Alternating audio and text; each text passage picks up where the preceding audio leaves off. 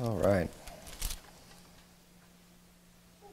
Real interesting story here in Judges chapter number 17. We're going to go through this a little bit, kind of like a Bible study, but there's actually going to be a greater point that I'm going to be making behind this. And it's important to kind of read stories carefully. It always is. Read your Bible carefully. But the more carefully you kind of read this story, the more, I don't know, for at least me at least, it gets a little bit more funny. And when you start thinking about this stuff, just starting off at the beginning. So what happens here at the beginning of the story is this woman has a son, and the son steals money from her. And basically he fesses up and just like, oh, yeah, you know what, that money you've been looking for, Mom, like I took it. And then she's like, oh, this is what she says. She says, blessed be thou of the Lord, my son. Now, I don't know about you, and I know my children are kind of younger, and he's obviously an older man, like at least, you know, I mean, at the very least, he's got to be like in his teens or something.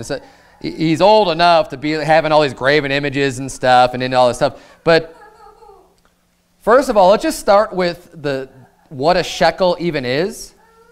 Because it's easy to read that and just be like, well, I have no concept. What is that? What does that even mean? Just to put it in some type of relative terms, just for us to understand today, even just to get a ballpark, right? Because the exact doesn't really matter for what we're dealing with today. A shekel is just a weight. It's a weight unit of measure. And when people would weigh money, that's how they would do it, weigh money. You know, it was, a shekel would be just a certain weight. And in today's metrics, a shekel is approximately half an ounce, at least according to the websites where I looked it up at. Okay, it's not something that, you know, it maybe a little bit more, maybe a little bit less, doesn't matter, right? It's going to be roughly about a half an ounce. Well, these are shekels of silver that he had. So a half an ounce, 1 ounce of silver today, as of like last night, price is around $16.50. A spot price for silver, okay? So let's just say 1 shekel is about $8 because it's half an ounce. Just pretty easy math, right? $8 for a shekel. This guy stole over 1,000 shekels. That's over $8,000 that he stole from his own mother. I don't know about you, but if my kid stole $8 grand from me and then is like, oh, well, you know all that money you've been looking for, I actually took it. I'm not going to be like, oh, blessed be thou of the Lord. Right? I'm going to be pretty angry with my child for doing that. Now, obviously, they ought to fess up, but I'm not going to just bless them for stealing my money and giving it back. You know, that is not something that deserves a blessing. But this whole household is screwed up. And it starts with their religion. And that's why they're all screwed up to begin with. But one of the things you'll notice, too, is that they've got to be relatively wealthy. Because this family, he's got this, you know, he steals over $8,000 from his mom. And then what she said, she's like, oh, no, here. She gives it back to him. The money that he stole, and he's like, no, you know what, Mom, I took it. She's like, no, you know what? She said, I had wholly dedicated the silver unto the Lord from my hand for my son. She's like, I was already dedicating that money to God for you. And she said, to make a graven image and a molten image, now, therefore, I will restore it unto thee. So she's like, I'm just going to give it back to you because I was already putting that money aside for you to make this graven image unto the Lord. Now, right away, you should have red flags going off. They say, you see people throwing the name of the Lord around?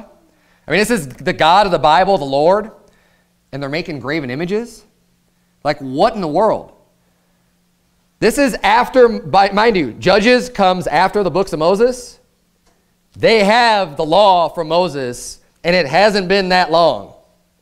And very clearly, you get the 10 Commandments graven in stone. They would have still had those tablets graven in stone to like literally be able to see. The first 2 commandments, you know, not to have any gods before me and not to make yourself any graven image of anything. But is that really that hard to understand? No, of course not. We have people today that throw the name of Christ around. Oh, I believe in Jesus. Oh, we're Christian. Oh, you know, but are they really? No. Are they really believing in God? Do they really care about God, what God's word says? No. It's the same situation that we have here. Now, the title of my sermon this evening is A Form of Godliness.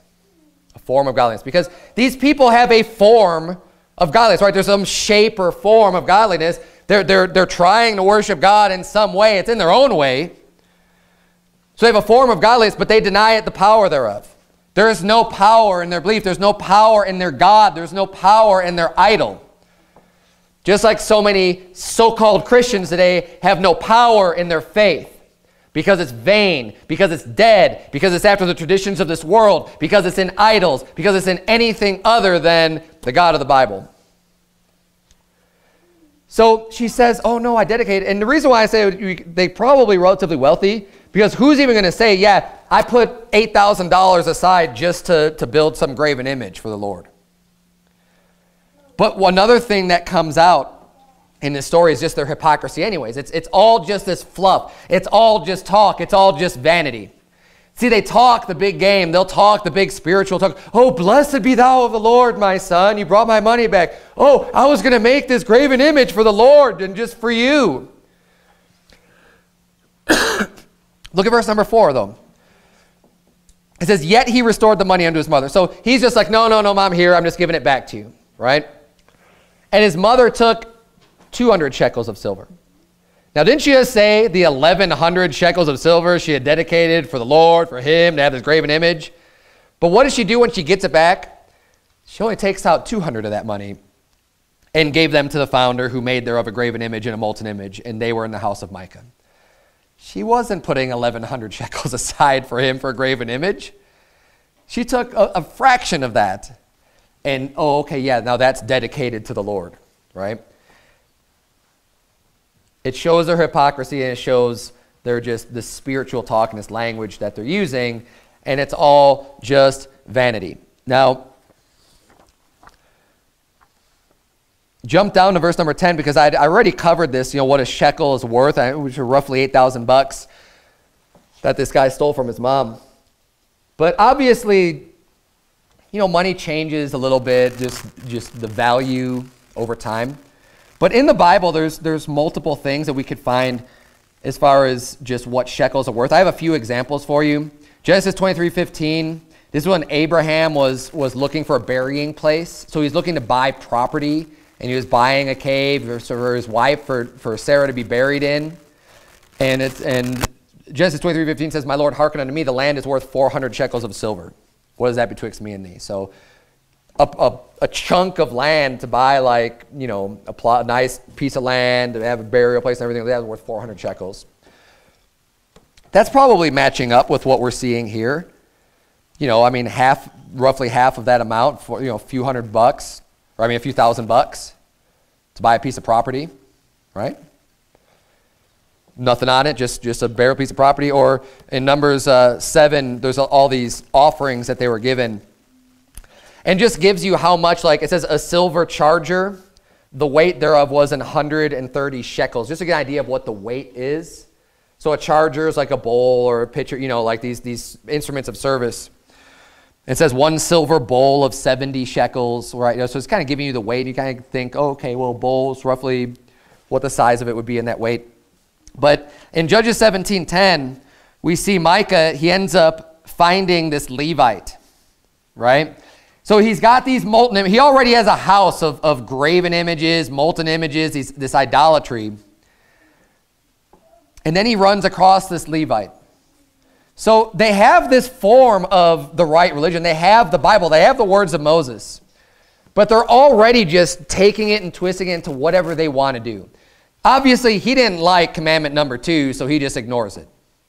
But now he's thinking, because he's real superstitious, he likes these objects, he likes this idolatry. Now he's like, ooh, a Levite, I'm going to get one of these guys to me too. I was going to add that to my collection because now I'm going to be really in good standing with God because I have these idols. I've got a Levite. He's going to be my priest. He's going to be my father, right? He's going to direct me, and we're going to be good. And it says in Judges 17:10, and Micah said unto him, dwell with me, and be unto me a father and a priest, and I will give thee 10 shekels of silver by the year, and a suit of apparel, and thy victuals. So the Levite went in.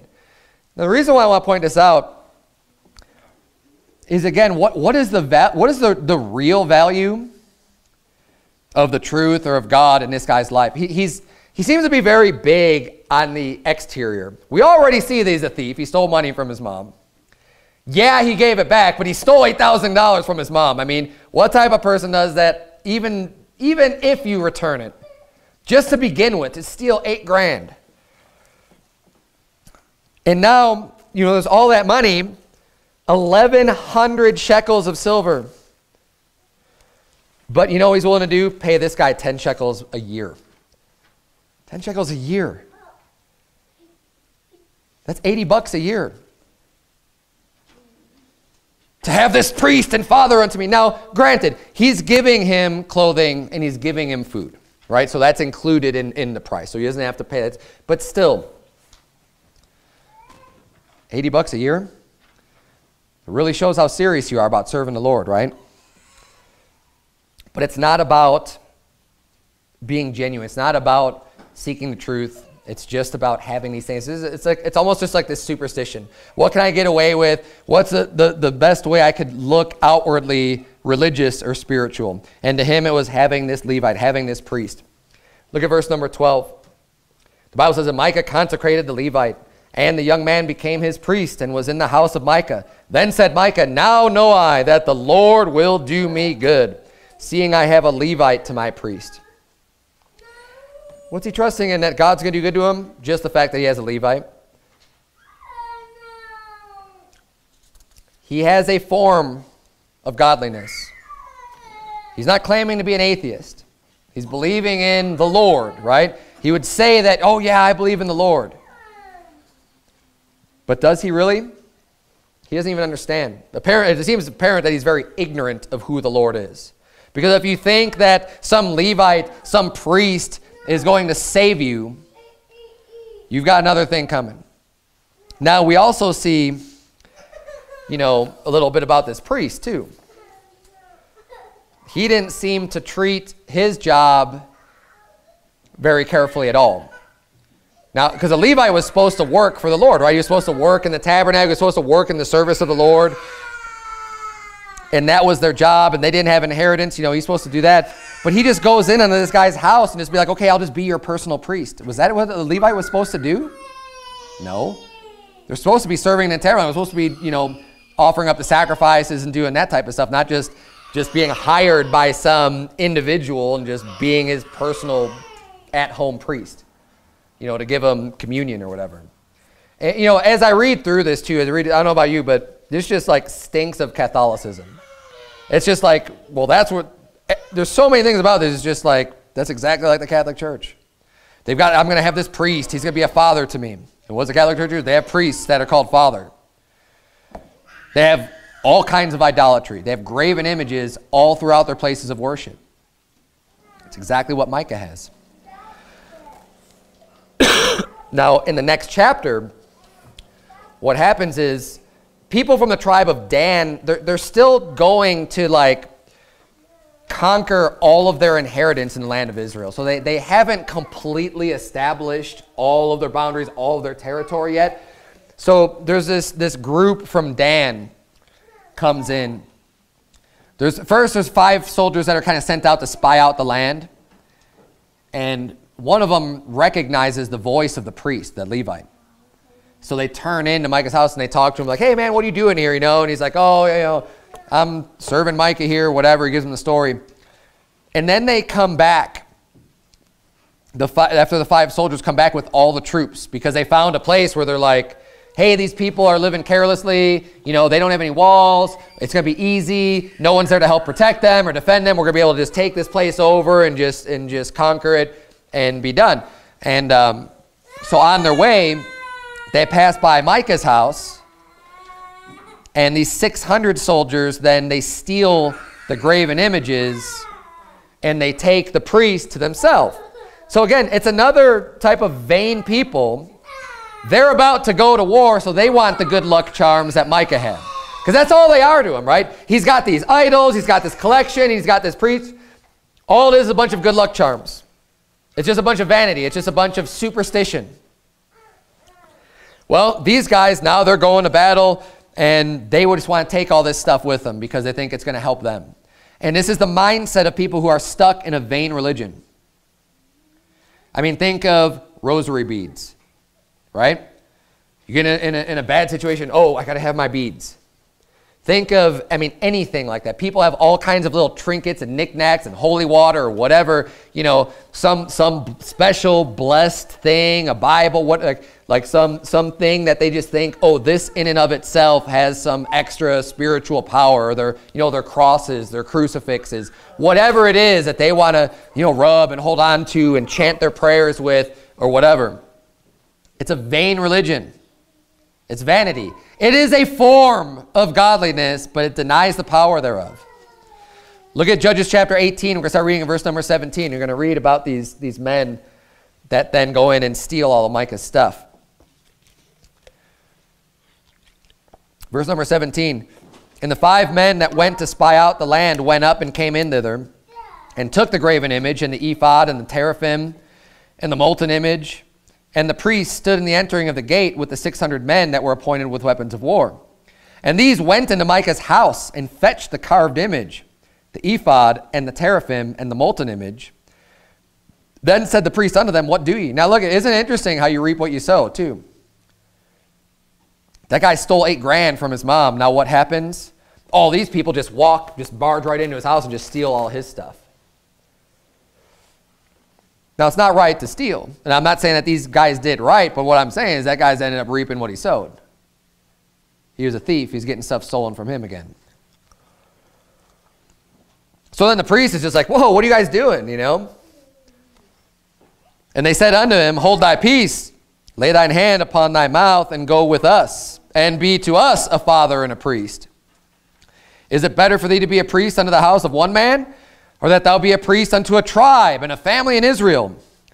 And the priest's heart was glad. And he took the ephod and the teraphim and the graven image and went in the midst of the people. This Levite doesn't care. He has no integrity for God's word at all.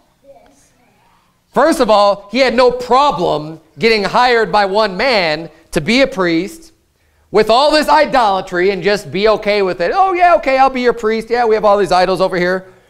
Then these other people come along and start stealing his stuff, and they're like, hey, come with us. Isn't it better to be, instead of just being with this one guy, you could be a father to us, this whole group of people. He's like, yeah, that actually sounds pretty good. All right. And then he's like helps them steal. He's like, okay, I'll take the ephod. Let's go. Well, I'll be a priest unto you now. He doesn't care. He has no loyalty to his son, right? Isn't he supposed to be a father to Micah?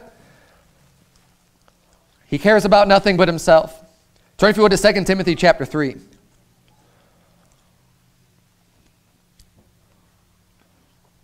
No problem with the idolatry. No integrity. No care for God's word. Just cares about himself. Well, 2 Timothy chapter 3 warns us about people like this. It's something we have to keep our eye on. The Bible says in verse number 1, 2 Timothy chapter 3, this know also, that in the last days perilous times shall come. For men shall be lovers of their own selves, covetous. Doesn't that sound like the Levite? He didn't care about anyone but himself. He really didn't care about that guy he was supposed to be serving. He cared about getting paid and living probably just a pretty easy life. Didn't care about what the Lord thought. Didn't care about rebuking him for the idolatry. Didn't care about the guys coming in and stealing someone he's supposed to be, working for.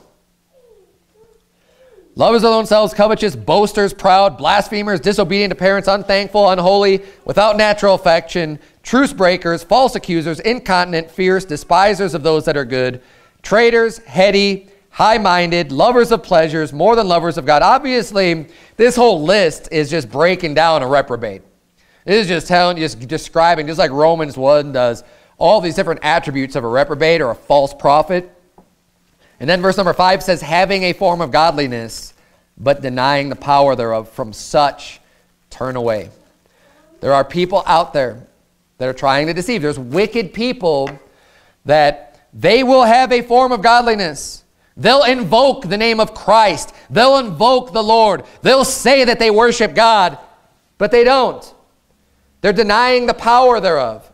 They don't really care about the truth. They just care about their rituals. They care about their traditions, and they just care about their trinkets and so on.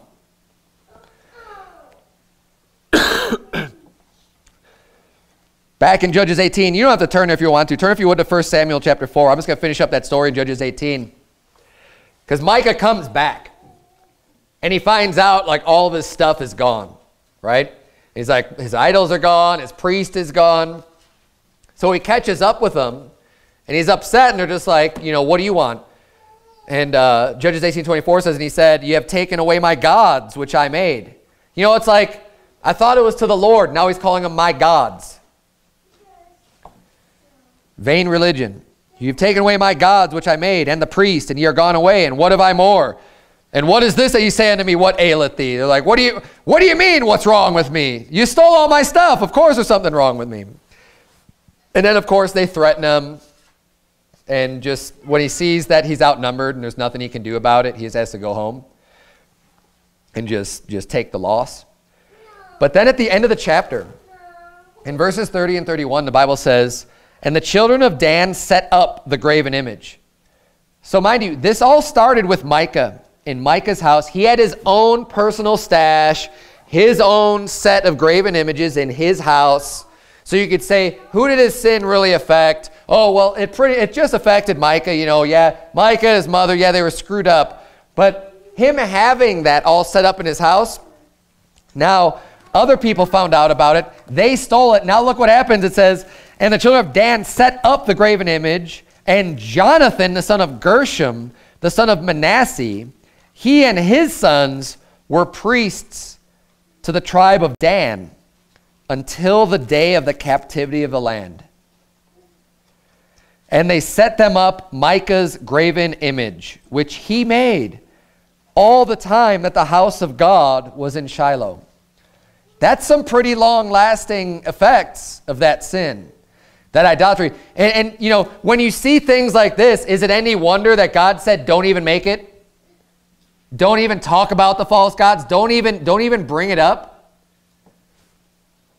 Something that one person does. And I mean, you could still think, and I still think, how ridiculous is it to have one person just imagine some God, just create some molten image, just take metal and form it and shape it to look like a creature or to look like whatever, and for other people to worship it as a god. That's ridiculous. Yet people do it today. Maybe not as much with the physical metal, but people make up their own gods all the time because they can make them whatever they want them to be. That's the draw of idolatry. That is why people would choose to worship some little image. Why? Because it can't speak. It can't talk. It can't give you any feedback or any information because it's dumb. It's an inanimate object. So you can just choose to exalt it and then just give it whatever attributes you want. You say, oh, I'm going to be nice to my God, and my God will be nice to me, and you can feel good about yourself and anything that you've ever done wrong because your God, you make up the rules on how your God acts. And that's what idolatry is, and people do, like I said, people do all the time. You could call it the Lord, but it's not the Lord. You can say you're a Christian, but when you're not listening and believing what this book says, you're not a Christian. You call it whatever you want. You've made up your own God. A long time ago, quite a while ago, at my previous place of employment, I tried giving the gospel to my boss. And, you know, he's a really nice guy, gave me a good opportunity to talk to him. And, you know, we talked about a lot of things, and this time I was able to try to preach the gospel to him. And as we were talking, you know, he was Catholic, but not really. like most Catholics. He's not really Catholic. I mean, it's just Catholic because that's the way he was raised. And, you know, maybe once or twice a year go to church or whatever. And if someone gets married, he'll be in a Catholic church, or if someone gets baptized as a Catholic church, whatever, right? Just like your typical Catholic. But in the course of conversation, you know, I'm telling him what the Bible says.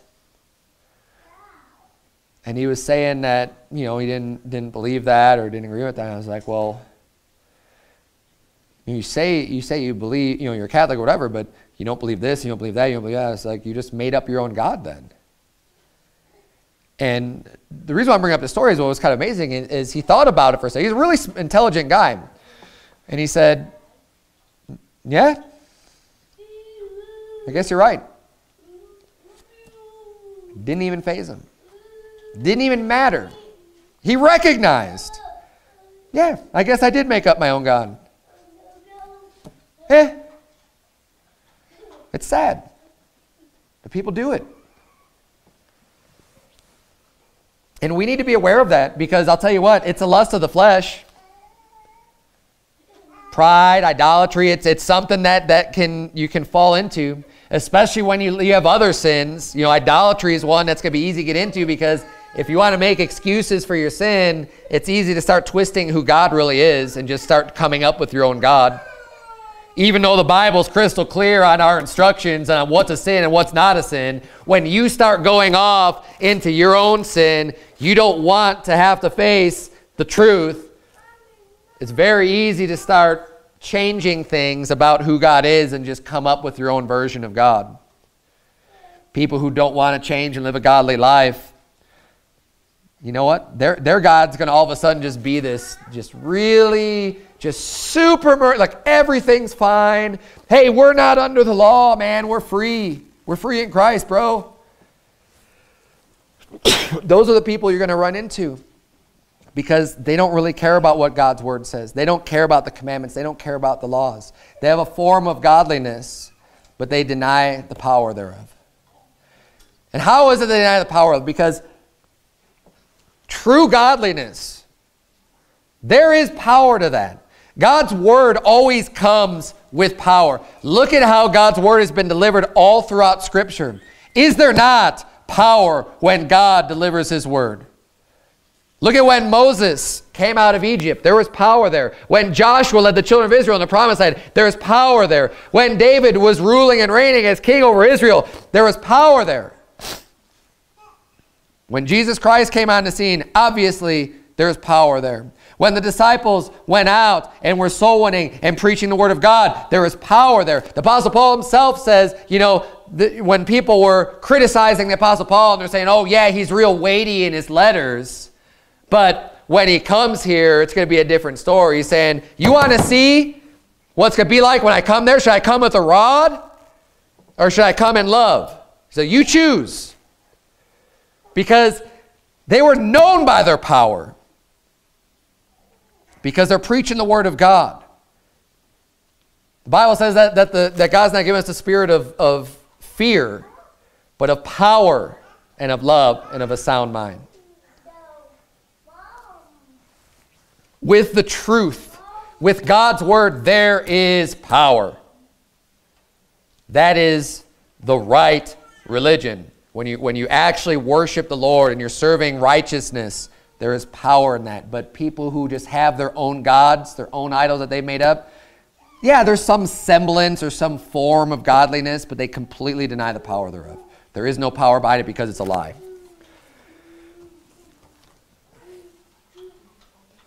So we see that the children of Dan, they set up that graven image that Micah had made. And they started worshiping that as their God. And then they made their own priests. They weren't even Levites anymore. Like they had that one Levite, and then it's just, oh, well, the children of Dan, they took Jonathan, the son of Gershom, the son of Manasseh, instead of the household of Joseph, to be their priests. They just made up their own priests. Well, they're going to be our priests. We know that the Lord made the Levites the priests, but we're just going to make the children of Joseph priests. Just because, I mean, why not? You're making up your own gods anyways. You might as well make your own priests. And it said that lasted until the day of the captivity. Judges, this is This is before any kings. The captivity happens at the end of the books of the Kings. That's a long time to be steeped in this false religion.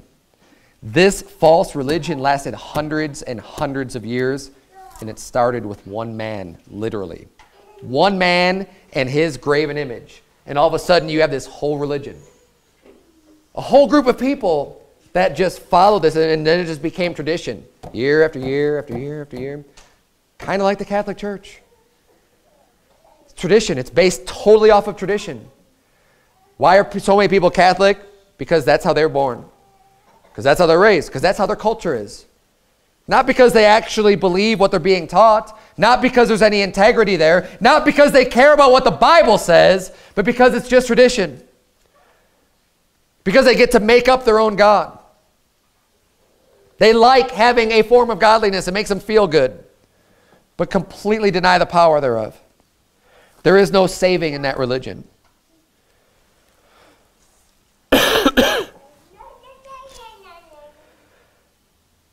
The children of Israel also had their own form of godliness when it came to the Ark of the Covenant. You're in 1 Samuel chapter 4. Look at verse number 2. And if you're familiar with 1 Samuel, remember that the first few chapters start off, of course, with Samuel even coming into the house of Eli and him being dedicated to the Lord. And then we hear about Eli and his sons, and how his sons were actually sons of Belial. They were reprobates. They were wicked men serving in the house of the Lord. And as a result of their wickedness and of Eli's lack of, of choosing his children basically over God, God had to decide, he decided to take away basically the priesthood from the house of Eli. Like the house of Eli was just going to be completely wiped out as a result of his sin. And he was going to, then use Samuel, which of course he does. But in this story here in 1 Samuel chapter 4, the children of Israel are at odds with the Philistines. Right? The Philistines are kind of battling with the children of Israel. And because of the sins of Eli and his sons, especially because of his sons, and they're just not caring for the Lord, the power of God had left from the children of Israel, departed from them. Why? Because when you are not committed to God and just serving him, his power is going to leave you. When you start serving other gods, when you start allowing these reprobates to just run the whole show, well, guess what? God's power isn't going to be with you. Verse number 2 in 1 Samuel chapter 4, look at the Bible reads here. It says, "And the Philistines put themselves in array against Israel. And when they joined battle, Israel was smitten before the Philistines, and they slew of the army in the field about 4,000 men." Israel suffers a defeat at the hands of the Philistines. Verse number 3. "And when the people were come into the camp, the elders of Israel said, Wherefore hath the Lord smitten us today before the Philistines? Let us fetch the ark of the covenant of the Lord out of Shiloh unto us, that when it cometh among us, it may save us out of the hand of our enemies." So saying, why did we lose? Why didn't God beat these people for us? I know, let's go get the ark. And they're treating the ark as this, rabbit's foot. It's their lucky charm. It's their horseshoe. It's I know why God's not fighting for us, because we just need to bring this object over here, and now God's just going to be with us. This is the form of godliness that so many people have. It's just some artifact. It's just something. It's some cross that's missing that I need. And once I have that, oh man, the power of God's going to be with me. No, it's not. This is their form of godliness. Let's keep reading. Because notice it said, it may save us out of the hand of our enemies in verse 3. It. What? The ark. Not God, but this thing. It's similar to saying, we go out soul winning, that this thing is going to get someone saved. Just the pages and the binding and like this thing. I just need to have this thing. Here, touch this. Go put it on your head. Okay, are you saved? Did you feel anything?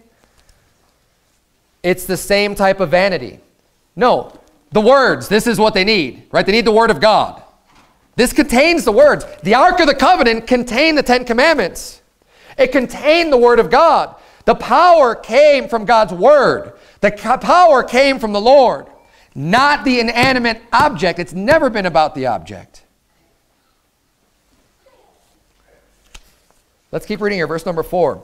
So the people went to Shiloh, that they might bring from thence the ark of the covenant of the Lord of hosts, which dwelleth between the cherubims, and the 2 sons of Eli, Hophni and Phinehas, were there with the ark of the covenant of God. And when the ark of the covenant of the Lord came into the camp, all Israel shouted with a great shout, so that the earth rang. So everyone in Israel gets excited, like, yeah, the ark of the Lord's here. Now we're going to win. They get motivated. And it's loud. I mean, the excitement is big. This really gives them a confidence booster, right? Because they're all super superstitious in this thing. And it actually scares the Philistines, because they hear all the excitement and going, whoa, whoa. You know why? Because the Philistines are superstitious too. They think that they have this magical power in this box because they've heard these stories about Moses. Oh no, they brought that box. Now what are we going to do? It's like their secret weapon. Which actually reduces the glory of the Lord and the Lord's power into some object. It's not some magic amulet. We're talking about the power of God here, but they don't understand it at all, which is why there's no power to it. So verse number 6, and when the Philistines heard the noise of the shout, they said, what meaneth the noise of this great shout in the camp of the Hebrews? And they understood that the ark of the Lord was come into the camp. And the Philistines were afraid, for they said, God has come into the camp. And they said, woe unto us, for there hath not been such a thing heretofore. Woe unto us, who shall deliver us out of the hand of these mighty gods? These are the gods that smote the Egyptians with all the plagues in the wilderness. Now, what's kind of funny about this, or even ironic, is that they're actually giving even more recognition to God than the children of Israel did. They were just happy about the ark being there, but they're not saying, now God's with us. They just had this thing.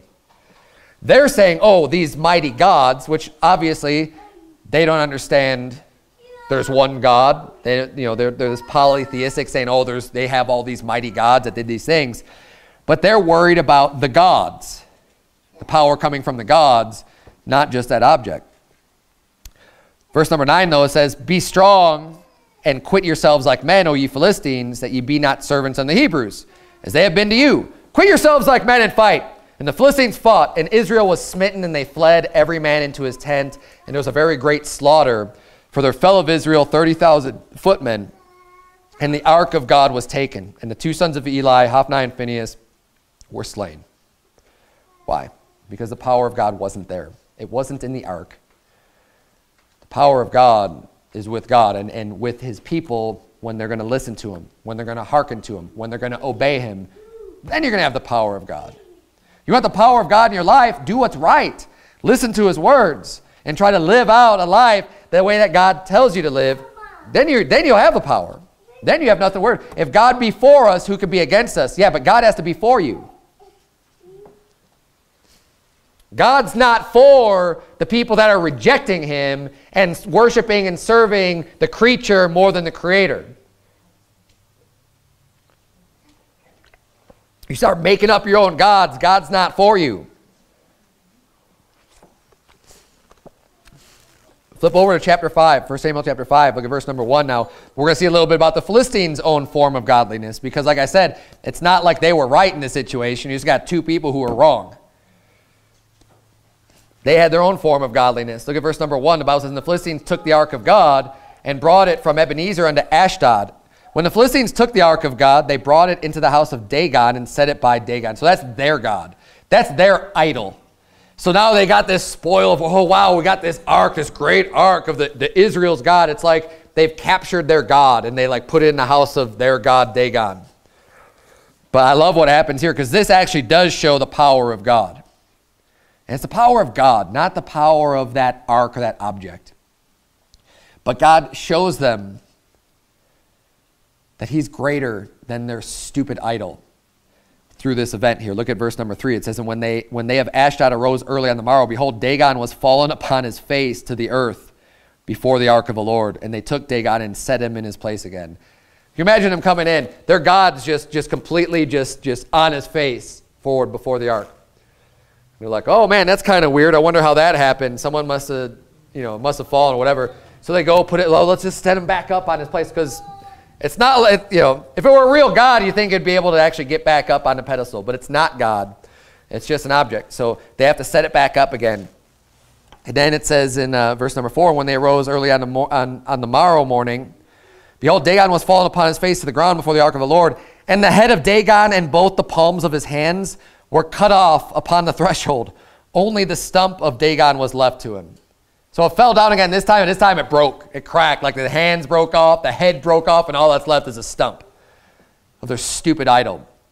But look at how superstitious they were. It says in verse number 5, therefore neither the priests of Dagon nor any that come into Dagon's house tread on the threshold of Dagon in Ashdod unto this day. They still think it's a god. They're like, oh, well, now we can't walk on that where our God died. Was broken to pieces. It's not a god. But the way, you could mock the Philistines and their superstition, but the children of Israel were basically being the same way with the ark. They're treating it practically the same way. These are just two stories of people who had a form of godliness, but denied the power thereof. But what I want you to do today is just apply it to yourself. What is your form of godliness? Many people have a form of godliness. And I'm not saying that you're not saved or anything. I'm just saying, what is it that maybe is just about the looks? Some people, they want to hold to the dress standards, right? Because let's face it, in the church, in a Baptist church, an independent fundamental Baptist church, there's certain standards that are preached. I preach these standards. I believe in the standards. I think we all ought to try to live up to them because we love the Lord, because we want to serve Him, because we want to follow His rules to the best of our ability, the best we can. But there's a lot of people that just hear about the standards and they'll accept the standards, but they care more about how they look in other people's eyes, of looking more spiritual, kind of like the Pharisees liked wearing the long robes and loved the praise of men. They didn't care about wearing what was right in the sight of God. They cared about wearing something that was going to make themselves look better. You know what that is? That's a form of godliness, but denying the power thereof. We don't have these standards to just be seen of other people so that you can look or appear more spiritual. We don't say, hey, brother, hallelujah, praise the Lord, and start using all this language that you would never normally use just to make people think, oh, wow, that guy must be really holy and really extra special close to God. But there are people out there that do it on purpose because they have a form of godliness. The standard should come from your heart. Your heart in obedience to God's word, and that's it. It's not to make a show. It's not to lift up yourself or make yourself any better than anyone else. It's just because you're trying your best to serve God in humility. That's why. That's why we have the standards. But what's your form of godliness? Is it just some tradition? Many people have a form of godliness just because they feel like they need to go to church on Sunday. Now look, we should go to church on Sunday. You should make it a habit. You should make it a tradition. I believe it's a good tradition to be going to church on a regular basis every Sunday. But many people, they only go to church just because it's Sunday. And they're missing the whole point. We should love to go to the church because you want to hear from God's word, because you want to encourage other people. You want to actually have a church, not just because you want to check it off of a checklist. Not just because you think, well, I just have to go to church because it's Sunday and that's what my parents did and that's what I'm going to do and that's it. And that's where it ends. That's a form of godliness but completely denies the power thereof. There's power in coming to church.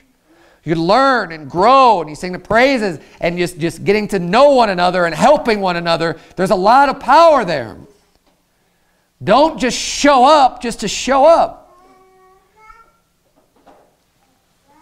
That's just a form of godliness. What about praying? Is that your form of godliness? Has prayer just turned into some chant? Has it just turned into another obligation? Just something that you have to do to check off the list? Oh, we're doing a prayer challenge, so I just got to check off the list that we did it and we're done. It's not the point of prayer. Again, we're not Catholics. We don't think that we can just chant something over and over and over and over and over and over and over and over and over and over and over and over and over and over and over and over and over and over and over again. And somehow that's going to make us more godly. And somehow God's just going to, on the 1,572nd time, going to be like, oh, okay, now I'm going to answer your prayer. That's not the way he operates. We don't pray through some tradition. We don't pray through some chant. We don't just recite the Lord's Prayer as he was given as an example of how to pray, not as this is what you pray every single day. When you want to pray, you just say these words. No. Prayer is communication with God. We pray because the effectual, fervent prayer of a righteous man availeth much. Because there's power to it.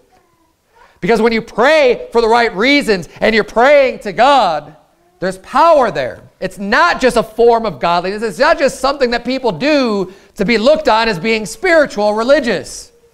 It's something you do because there's power there. You come to church because there's power there. You live your life according to God's standards because there's power with that. It's going to give you a strong testimony because you actually believe the things that you say you believe. And you put them into practice. The Bible says in Mark 11:24 on the prayer thing, you know, when we pray, we shouldn't just do it to check off a list. We should pray and expect to receive. Because we're not praying to some dumb idol that doesn't have any power. We're praying to a God that has power. Mark 11:24 says, therefore I say unto you, what things soever you desire when you pray, believe that you receive them, and you shall have them. Those are the words of Jesus Christ.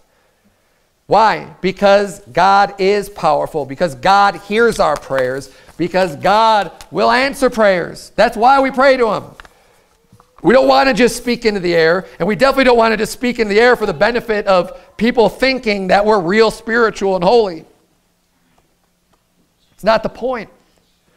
And if that's why you do these things, you've got a form of godliness, but you're denying the power thereof. It's a very common practice, especially in the latter days. There's a lot of false prophets that are out there trying to promote this stuff. The name it, claim it crowd. The Joel Osteen crowd.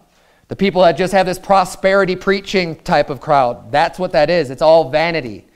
It completely denies the power. It's all about looks. It's all about appearance. It's not about the heart. It's not about serving the real and one true Lord.